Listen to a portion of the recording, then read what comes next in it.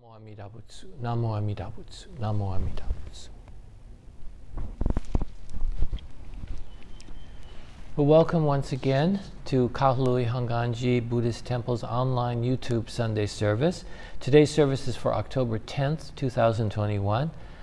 So glad to have all of our viewers together here virtually, enjoying another beautiful day, another wonderful day of life, and taking some time to reflect on what our life is really about, why we are really here. So today's service is a regular service, so we have already begun with the Kansho bell, calling us to mindfully reflect and listen to the Buddha Dharma. Following these opening words, we will have the Vandana and Tisarana, praising the Buddha and the Buddha's enlightenment, and praise and taking refuge in the Buddha, the teacher, the Dharma, the teaching, and the Sangha, the community that we all share together. And after that, we will chant the sutra, the sort of modern sutra called Gassho to Amida. After that, we will recite the golden chain of love, and then I will share a Dharma message with you. And following the Dharma message, we will chant the Metta, the loving kindness meditation, and then sing the Nembutsu. And after that, I'll have some closing words and announcements. So thank you once again for being here today, and let's begin our service now by reciting the Nembutsu. Namo Amida Butsu, Namo Amida Butsu, Namo Amida Butsu.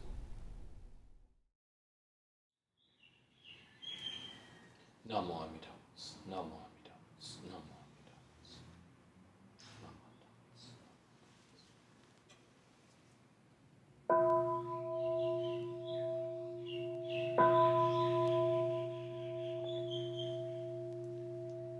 Namo tassa bhagavato arahato sammasambuddhassa. Homage to him, the exalted one, the enlightened one, the supremely awakened one. Bhutang saranang gacchami, Dhammang saranang gacchami, Sanghang saranang gacchami. I go to the Buddha for guidance. I go to the Dharma for guidance. I go to the Sangha for guidance.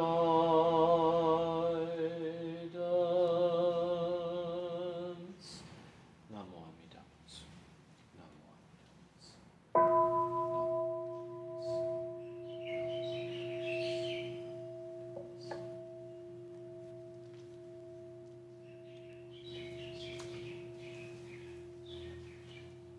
Namanda, Namanda.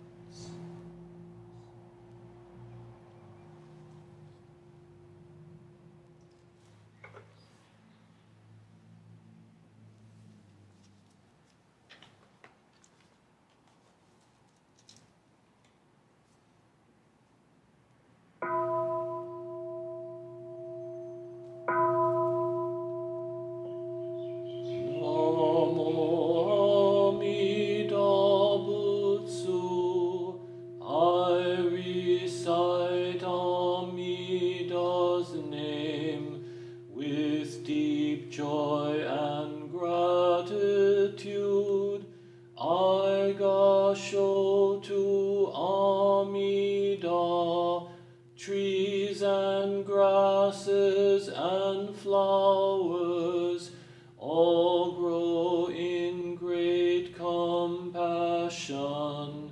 This light shines throughout the world. I Gassho to Amida. Flowers bloom and flowers fall. From the seed sprout new flowers. This is the truth unchanging. I Gassho to Amida.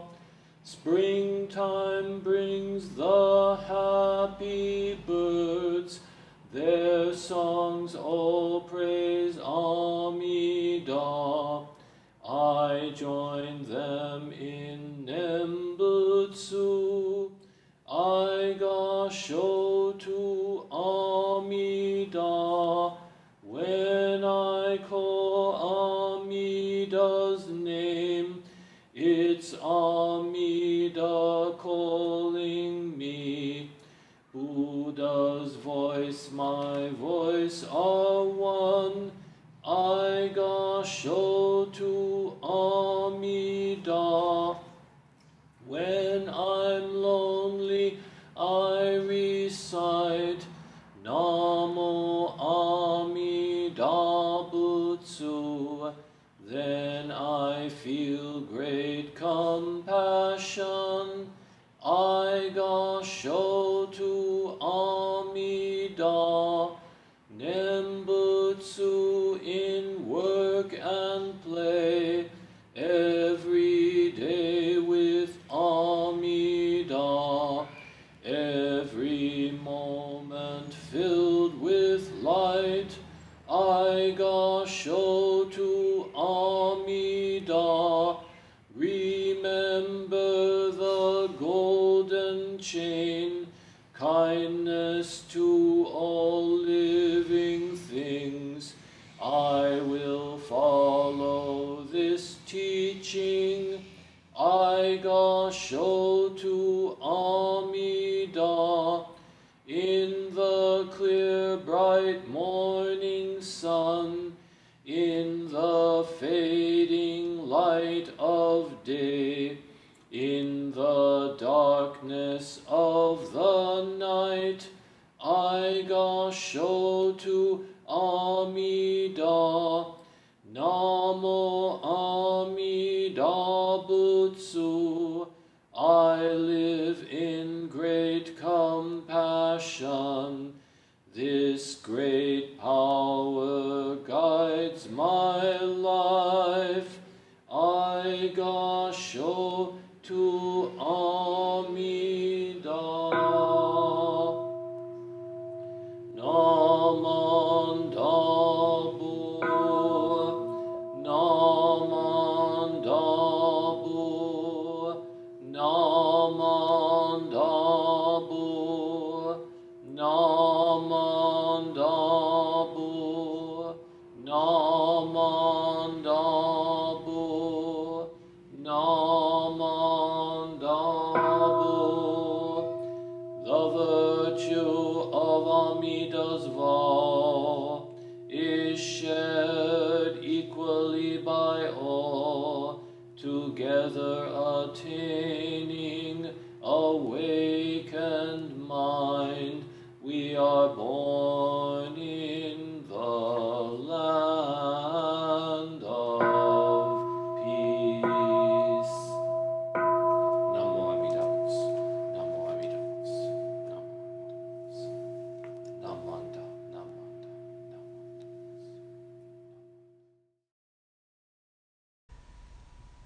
Golden Chain of Love. I am a link in Amida Buddha's golden chain of love that stretches around the world. I must keep my link bright and strong. I will try to be kind and gentle to every living thing and protect all who are weaker than myself. I will try to think pure and beautiful thoughts, to say pure and beautiful words, and to do pure and beautiful deeds, knowing that on what I do now depends not only my happiness or unhappiness, but also that of others. May every link in Amida Buddha's golden chain of love become bright and strong, and may we all attain perfect peace. Namo Amida Butsu, Namo Amida Butsu, Namo Amida Butsu. Welcome once again. Would you please join me with hands together as I recite one of the poems of Shinran? When we say Namo Amida Butsu, which surpasses all virtues, our heavy obstructions of evil, past, present, and future, are all unfailingly transformed, becoming light. Namo Amida Butsu, Namo Amida Butsu, Namo Amida Butsu. Well, welcome again, as I said, and at this time I'd like to share some thoughts about the Buddha's teaching with you. So, you know, the quality of life, the life that we live, really depends on our outlook, our perception, our point of view. That's our way of seeing and understanding our life.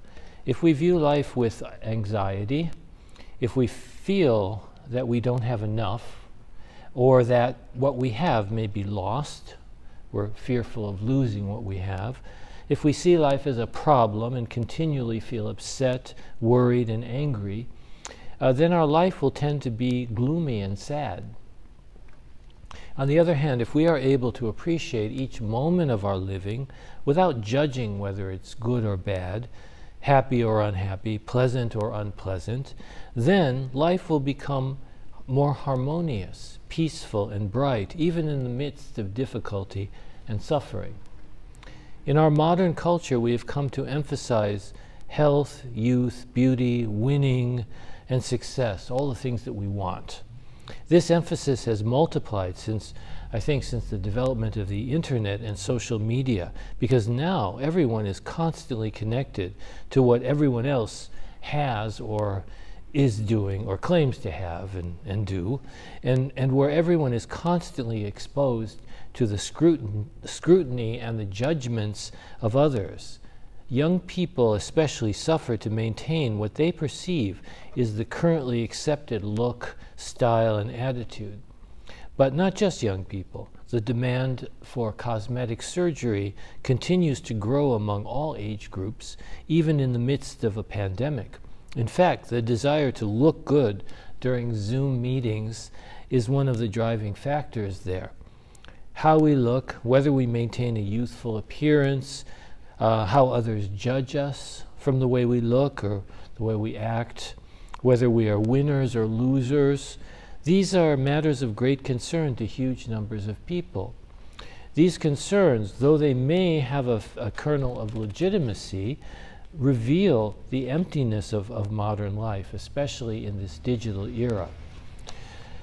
Though though the connectivity and communication provided by the internet can have the effect of deepening our knowledge and understanding and widening our experience of life, its misuse as a tool of manipulation and ego gratification certainly has the opposite effect.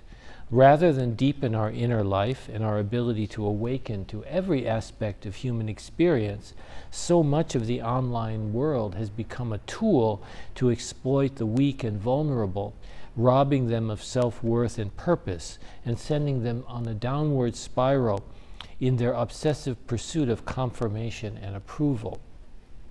All too often, with the mental cruelty that social media has helped many people to refine, condemnation and being canceled is the outcome. For some, it is a final outcome. Of course, as in all human interaction, wonderful, nurturing, supportive, and creative spaces exist on the internet, sometimes in the most unlikely places.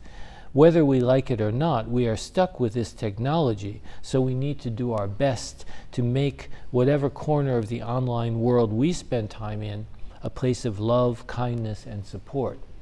Hopefully, human beings will learn how to use these virtual methods of gathering and communicating compassionately and creatively. Buddhism can show us the way. In the first place, it can remind us that judgmental thinking and the demeaning of others has no place in any true community. Sharing and mutual guidance are the core of any productive gathering of people, and all human interaction, whether among families, communities, or even nations, needs to have the notion of non-discrimination deeply embedded in its shared consciousness. Everyone needs, first and foremost, to accept one another as they are, as we are. Just like Mr. Rogers always told his television neighbors, he said, "I like you just the way you are." That's the starting and ending point of every meaningful relationship in life. It doesn't mean we ignore each other's faults. It doesn't mean we don't try to kindly help each other grow and improve as human beings. Of course we do. It does mean that we always remember and never forget the humanity that we all share and the sanctity of every life. In order to understand and appreciate the life we are living, in other words, in order to have true happiness in life, we need to understand the impermanence of all things and the temporary nature of any state of being, of every state of being. We see the world in dualities, but every duality is really only an expression of wholeness, of oneness. We think that being healthy is better than being sick, or being young is better than being old, but there is no health without sickness, no youth without old age, no moment without eternity.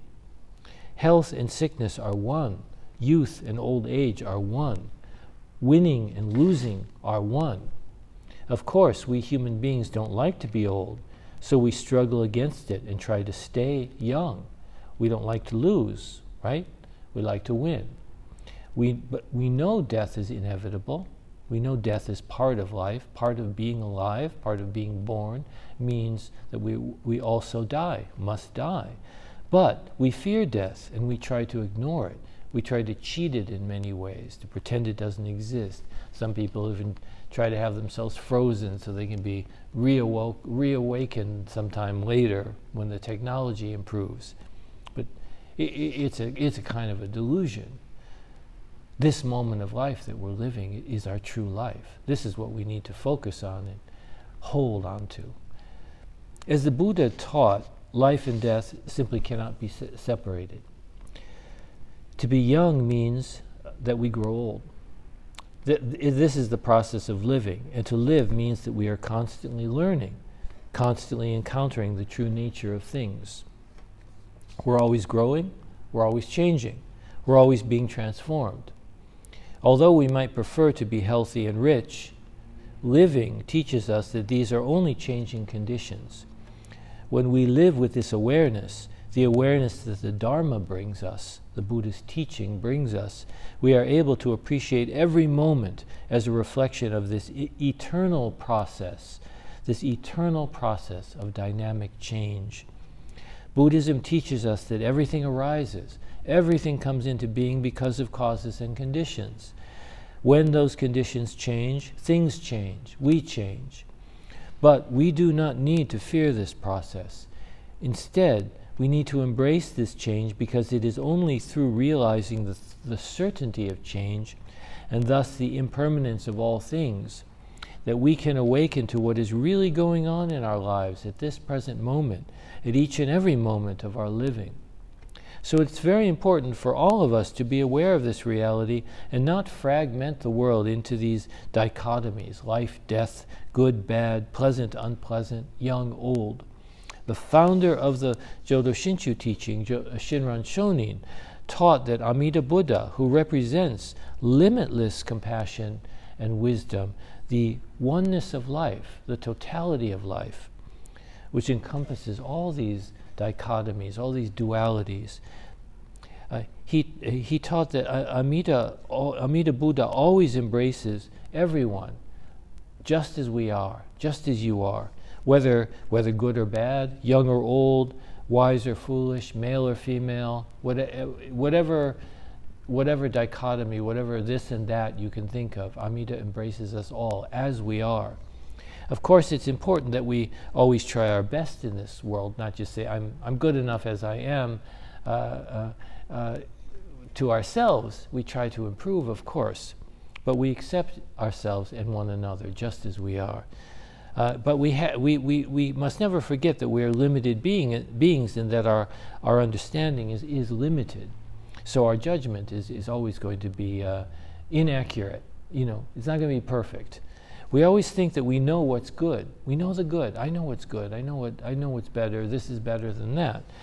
But you know, have you ever noticed in your own life that our ideas about what is good change throughout our lives? So we may strive. What we strive for when we're young often becomes dissatisfying to us when we get old. Our views and opinions about life constantly change, and we can never say at any point in our life that, you know, I know for certain what is good. It's always tentative. It's always growing, changing, subject to new experiences, new information.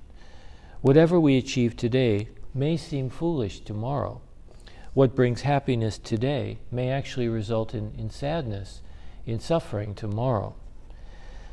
So our human wisdom is by definition selfish, self-centered, always concerned with momentary happiness. Our human wisdom is what we think we know, you know, our certainties about things, our cleverness.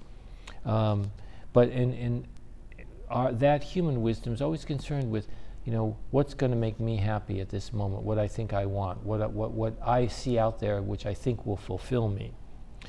We might say that the chaotic, conflicted, and contradictory world of the internet, which I spoke about earlier, is the world of human wisdom. It's like a manifestation all out there, you know, that we all share now, is a manifestation of that human wisdom, that self-centered wisdom, self-centered intelligence. The Buddha taught that we have a tendency to follow our selfish instincts and interests and attach ourselves to whatever seems good and pleasant in the moment. We want to hold on to everything that makes us feel good and safe very tightly, and we think we can keep it forever. This applies to all our opinions and tastes as well as to material things. At the same time, we always resist change, and we become disappointed by the very things, once we obtain them, that we were previously convinced would make us happy. As soon as we get them, we feel disappointed. It's not enough. It's never enough. Living as we do now, this has never been more obvious. We are, you know, very consumer-oriented, so we see something out there, and a new thing, or, you know, device or whatever comes out, and we say, "Oh, I have to get that. That's so wonderful." You know, or inevitably, when we do get it, it never seems quite as great as we thought it would be, or else suddenly it's gone out of date. There's a new model, and we have to update to that or upgrade to that, and so on. So when we do get something that makes us feel even temporarily satisfied, we immediately, you know, even if you know, we say, "Oh, this is great. This is really what I wanted," then we have to start worrying about what happens if I lose it, or someone steals it, or, you know, how can I afford to keep it up? And whatever it is, you know, there's so many things. Our minds go round and round like that in this cycle of fear and loss and worry and anxiety and anger and all these kinds of emotions that constantly work to keep us from having a mind that is at peace and a mind that is appreciative of the moment of life we're actually living. So, you know, that applies to, you know, all intangible things as well. And, you know, as I mentioned about the online world, you know, the looking for acceptance and attention in that world is also inevitably becomes disappointing, because, you know, it's not, we have to find that acceptance within ourselves. So even if, you know, you were successful in all these things, you have can get whatever, you can buy whatever you want, you have all the status you want, all the acceptance, everything, our lives are still going to be full of dissatisfaction, because there's still going to be old age, sickness, and death, which we cannot overcome. No matter what we do, no matter how clever we are, how much money you have, or wealth or power, whatever it is, you cannot avoid those things, old age, sickness, and death. That's what the Buddha taught. Buddha said that if we let go of our attachments, we can attain a mind of peace, a mind that does not cling to illusions of happiness, but embraces everything and everyone equally, with compassion and appreciation. That's hard for us ordinary beings to do, because it's hard for us to overcome our selfish and restless mind. But Buddhism teaches that we can attain this peace of mind, and that's because the mind of peace, the mind of enlightenment, is actually the Buddha's mind, which paradoxically is actually our true mind, your true mind. It's your true self, my true self, that we all share, and we realize this the moment we begin, even in small ways, to rely on the Buddha's wisdom rather than our own. Then the Buddha's wisdom, the way things really are, the mind of great compassion, the Buddha's light, illumines the true nature of our living and transforms us so that we are able to embrace each moment, whether you are happy or unhappy, whether that moment is happy or an unhappy moment, equally. You feel good, you don't feel good, doesn't matter. We embrace every aspect of life equally, and then we begin to see everything in a new light, that same light, the Buddha's light, without judgment, accepting the whole of life, accepting each other, everyone around us, and accepting ourselves. So thank you very much for listening today. Just a few thoughts to reflect on. And please join me now with our hands together as we recite the Buddha's name, the calling voice of great compassion. Namo Amida Butsu. Namo Amida Butsu. Namo Amida Butsu.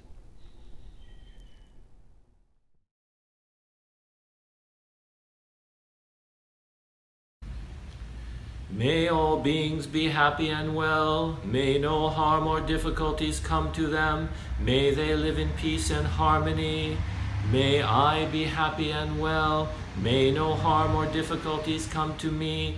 May I live in peace and harmony. May my family be happy and well. May no harm or difficulties come to them. May they live in peace and harmony. May my teachers be happy and well. May no harm or difficulties come to them. May they live in peace and harmony. May my friends be happy and well. May no harm or difficulties come to them. May they live in peace and harmony. May strangers be happy and well. May no harm or difficulties come to them. May they live in peace and harmony. May my enemies be happy and well. May no harm or difficulties come to them. May they live in peace and harmony. May all beings be happy and well. May no harm or difficulties come to them. May they live in peace and harmony. Namo Amida Butsu. Namo Amida Butsu. Namo Amida Butsu. Namo. Namo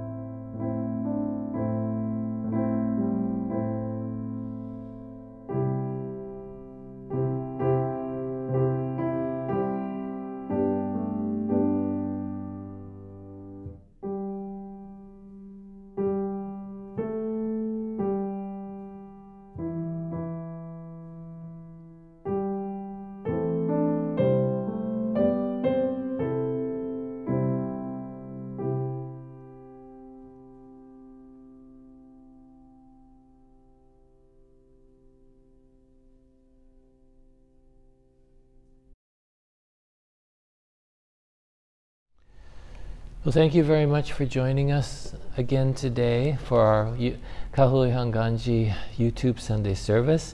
I hope that you enjoyed this today's service and that something was meaningful to you in the chanting or in the Dharma message.